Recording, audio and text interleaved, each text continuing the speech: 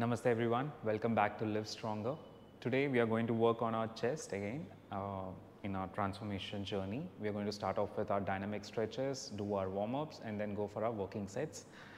I'll try to do some variation of the incline bench press today.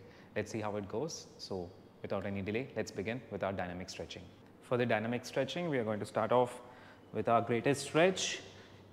I'm just going to get my track pant in place.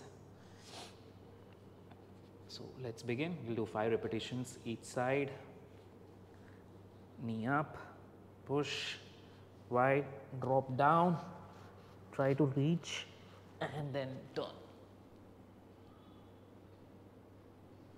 Hold for a couple of seconds, not more than that. Sufficient.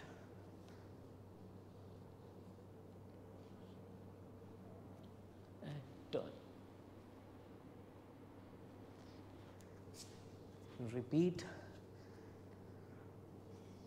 Make sure you feel the stretch on your inner thighs, on your glutes, on your hamstrings, on your upper back, the shoulders getting compressed.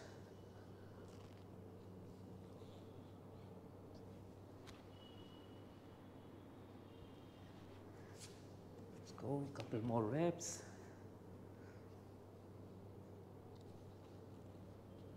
While doing this exercise, if like me, you tend to shift from one angle to the other, it's absolutely fine. If you're doing it on a yoga mat, you can go a little bit slower to stay on the mat.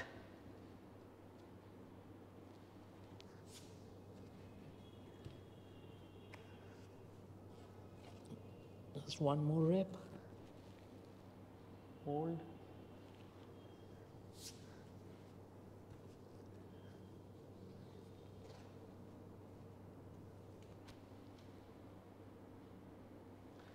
Yep, that felt good. I'm just going to switch into a deep squat to open my hips up a little bit. No matter what body part I'm working on, I like to deep squat at least once a day. Shift my weight around, see or identify any kind of tightness. Everything feels good. So let's begin with our warm-up exercises. So for our first warm-up, I'm going to do the flies on the flying machine, which I have. If you don't have this, you can use the cable crossover machine at mid height to do the same exercise. Make sure your chest is up, shoulders are back, and you squeeze your chest as your arms come forward.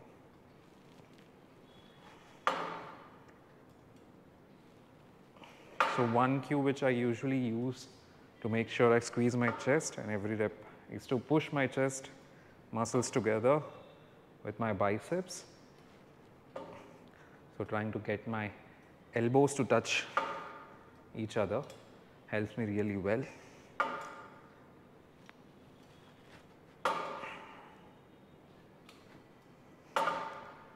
Feel the contractions, the blood rushing in to get the chest contracting.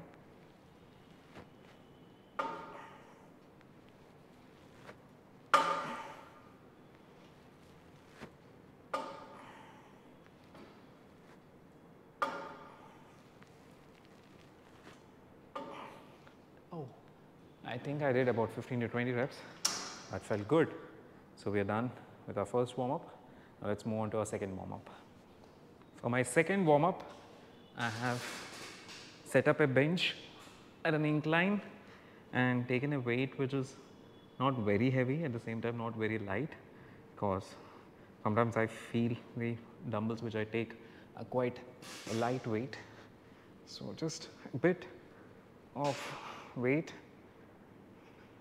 to feel the gravitational push back, and then start doing my dumbbell incline bench press.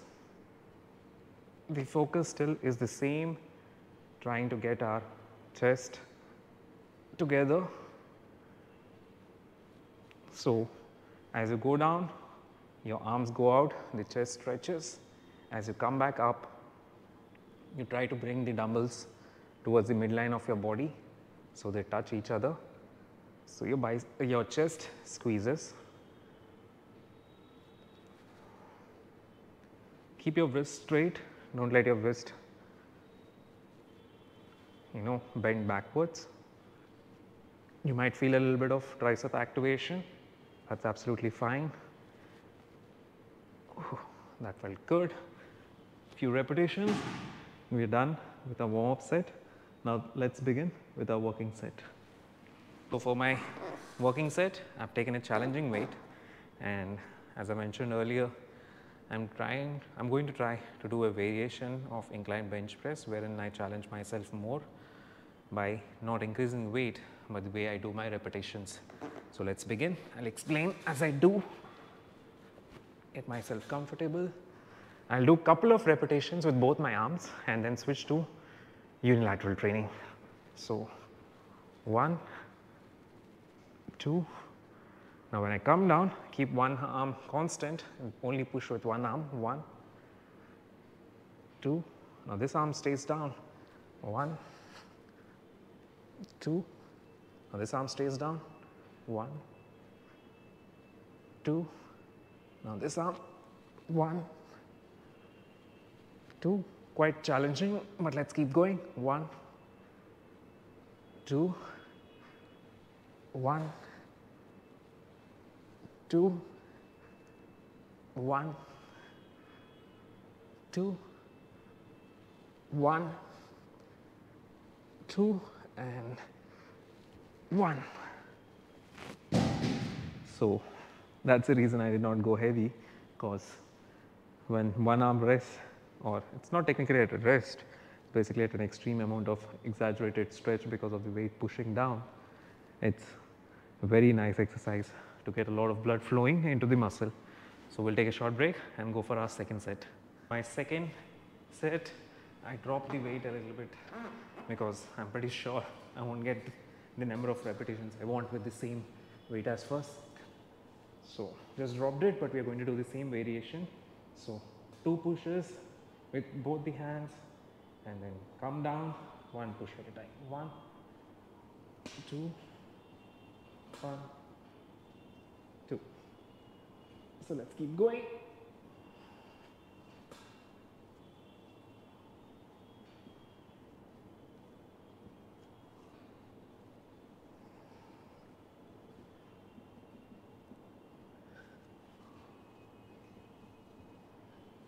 Two at a time. And I feel a lot of tricep activation. I think it's because trying to push really hard with one arm at a time, but that's fine. I can also feel my chest working really hard to push the weight up. So that's a good second set. Now let's take a short break and go for our third set. Go for our third set. Again, drop the weight a little bit. Oof. Position my arms. Keep my elbows a bit closer to my body, chest up, and push. First 2 reps, and then arm stays down. 1, 2, 1, 2, 1, 2, 1, 2, 1, 2, 1, 2, 1, 2. Let's do both rounds. 1, 2, 3, 4. Ooh, lower body. That felt good. So we are done with this exercise. Easy and simple. Let's take a short break and go for our next exercise. So for our third exercise, we are going to do the flies. We did it in our warm up. We're going to do again. Always make sure the fly handles are at your chest level, not too low, not too high, just at your chest level, so that you can push your chest together with your biceps. The cue is to try to touch your elbows. Not possible, but that will make the chest squeeze happen. So let's begin. 1, 2, 3, 4, 5,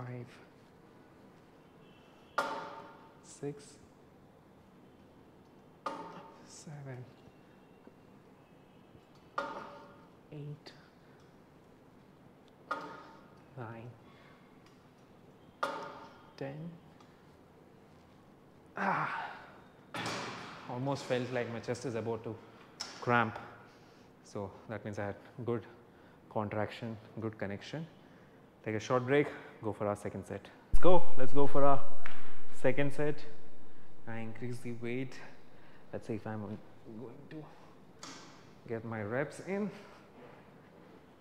Well placed, chest forward, and try to touch my elbows. 1, 2, 3, 4, 5, 6, 7, 8, 9. The last rep really didn't happen. That was almost failure, especially on my right side. I was not able to pull. Very good. At the same time, very tough contraction. So we'll take a short break. Maybe I'll drop weight a little bit and go for my third set. Let's go for our third set. I dropped the weight down to my second set weight. Actually, the first set weight, because the second set was quite challenging. So let me try get my repetitions. Chest up. Try to get my elbows to touch. That felt good. Let's keep going. 1, 2, 3.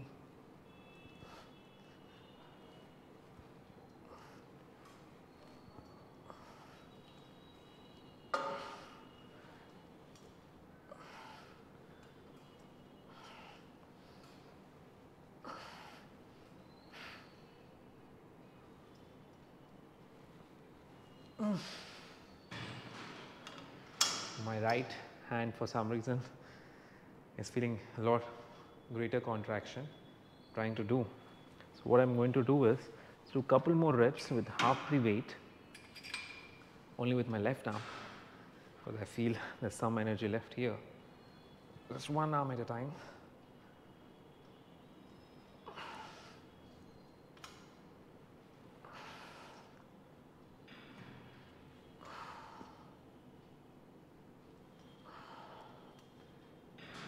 Now I feel that I have done. I mean, there was no partiality. Now both my chest muscles are tired. So we are done with the exercise. Take a short break, go for our third exercise. So for our third exercise, we are going to do push-ups. Now, if you're someone who can do push-ups,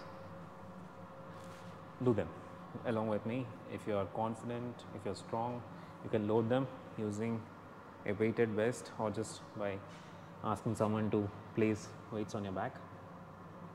After completing one set, I am going to tell you how to do push-ups if you can't do push-ups. So the stance I usually take is just shoulder width, nothing extraordinary, making sure the push stance is similar to what I use on a flat bench or an incline bench when I am doing the dumbbell presses. So if my body is flat, this is where my arms are usually during a incline bench press. So this is where I place them here too. Okay. So now I get my feet up, brace my core, keep my body flat, straight, and then push.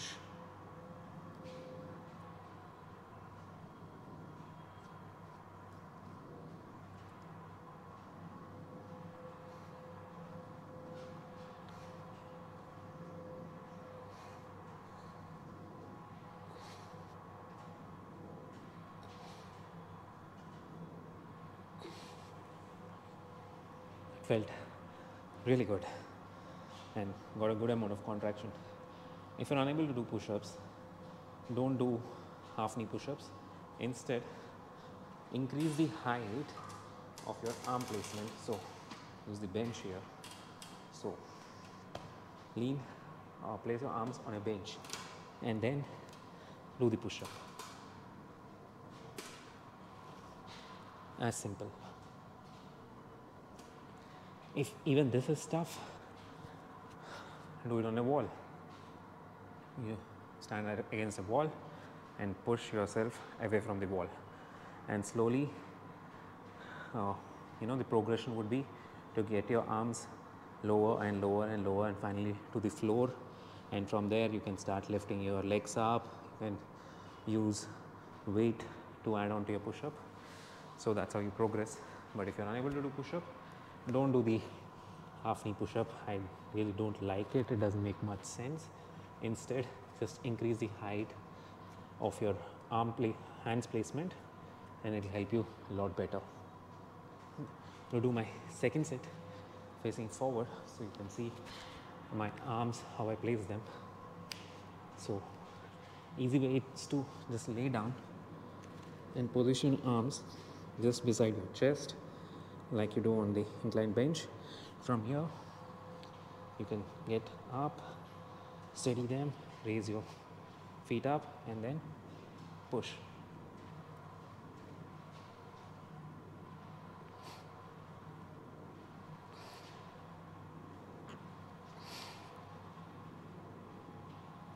Oof. No wonder failing. The chest flies were quite tough and I took a very short break, but that's good. Chest is very pumped and every push-up I'm doing feels quite challenging. So good amount of work. We're going to take a short break, go for our third set. I realized for my third set I'm going to show you another way where you can try to get more push-ups if you're unable to do push-ups, or if you're able to do only one or two. Instead of starting from the top, let's start from the bottom. So you lay down straight, place your arms just beside your chest, elbows close to your body. Okay, from here push and then relax, push and then relax, push, relax, push, relax. It's still challenging, not easy, but at least you don't have to stay in a challenging position. You can relax down, take a couple of seconds and then push back up.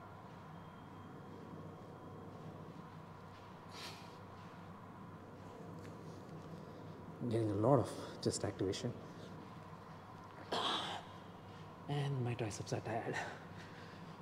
So that's one way, or another way you can get push-ups out of yourself. You can do the same thing even on a bench. If you're unable to do push-ups on the ground, go in a slant position, lay down on a bench, comfortable, supported, and from here try to push yourself up and then lay down again. Want to make it a little bit more easier? Push and then knee down, get up, lay back, push, relax. So many ways to regress a push-up and still push yourself up. That's it, we're done with our third exercise. Next exercise, I'm going to train my forearms, and instead of doing dead hangs, I'm going to do a forearm exercise which I've shown last time. Taking a bar, holding it back side, my palms facing back. Now let the bar sit on my fingers and then roll it up. Feel the contraction in my forearms. It's going to turn so you can see very clearly what I'm doing.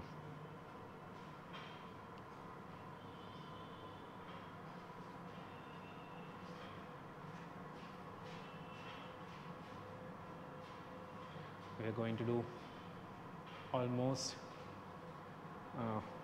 failure repetitions.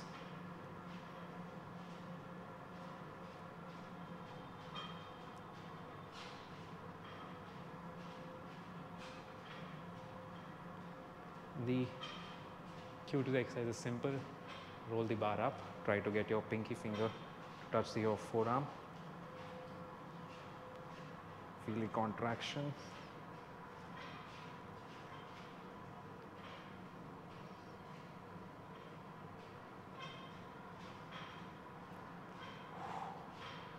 And that's about failure or near failure for me. And now I'm going to do another variation of forearm exercise. Is simply holding the bar and rolling it forward this time. No breaks. So roll forward. Again, working on our inner forearm. If you want to work on your outer forearm, you just roll it like you're accelerating a bike or a scooter. Don't have to add any weight. The motion of rolling is more than challenging enough.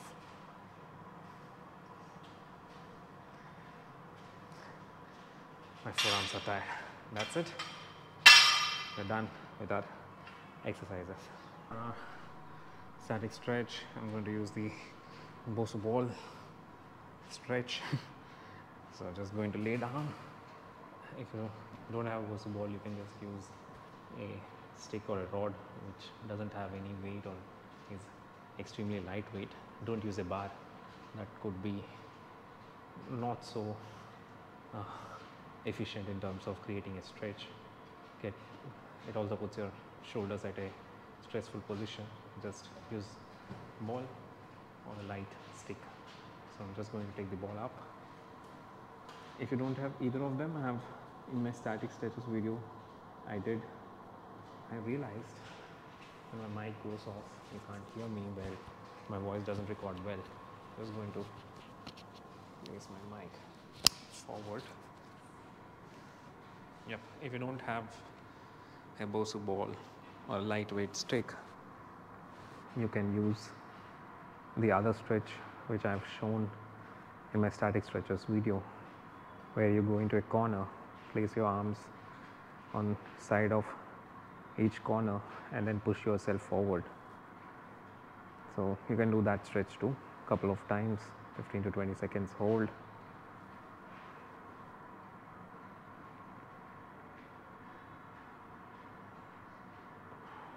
And relax. Take a short break, 5 to 10 seconds. We go for a second set, making sure we feel that stretch. My chest feels like it is going to cramp, but it won't. And that's it for today. Thank you for joining. If you did like the workout, please do drop a like. If you have any feedback, give me the feedback in comments. I would try to adapt and I would try to incorporate any of the exercises you do mention. If you haven't yet subscribed, please do consider subscribing. It would be a lot of positive feedback for me, every subscription to my channel. I will make sure I'll keep pushing myself in this journey of transformation and strength. So I'm just finishing off one last repetition of the stretch. Really glad that we could work out together. Thank you on that note, and I will see you on the next workout. You have a good evening.